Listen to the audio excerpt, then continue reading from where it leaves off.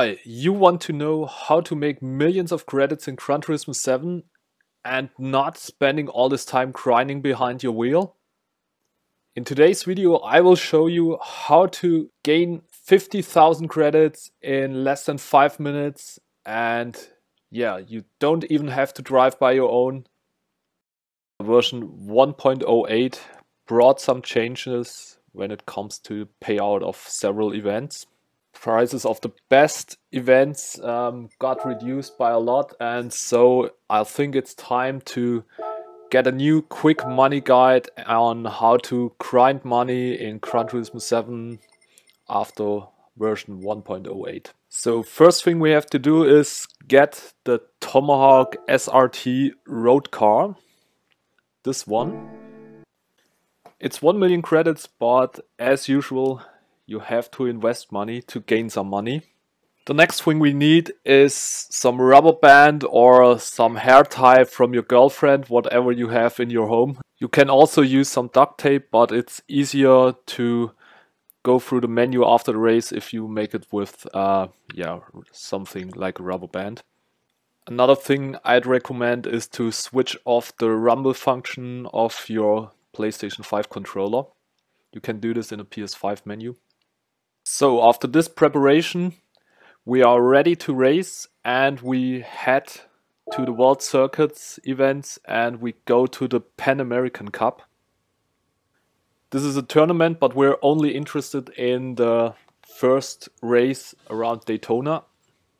We have to lock our throttle and also have to give some slide steering input to the right. So I'd recommend to use the analog buttons, so switch your controller settings to throttle on the right analog stick and steering on the left one. It also works with L2 and R2 triggers, but I think it's more difficult to keep them in the same position for all the time, so I'd recommend this.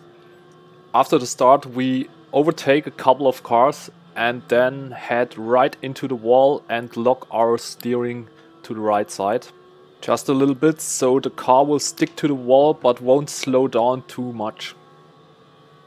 It will drive by its own, and it's time for you to relax and do something else for the next couple of minutes.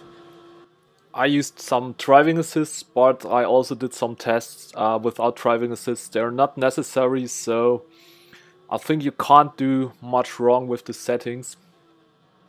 I'm not a huge fan of a glitch or exploit like this, but yeah, the game economy is broken in my opinion after the latest updates. Payouts weren't too high before, but with the latest update it got so bad you have to grind for hours just to get one car.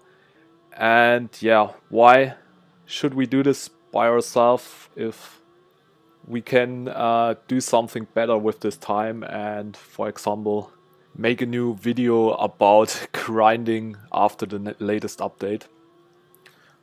After our car crosses the finishing line, we get some 52k credits, and yeah, we won't go on with the championship, so we have to go to the next race and then exit the championship and do it all over again.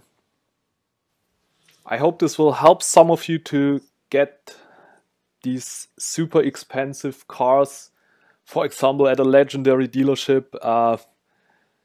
I hope you enjoyed this guide, and yeah, if you liked it, leave it a like and also hit the subscribe button for the channel, so stay tuned for future videos. See you!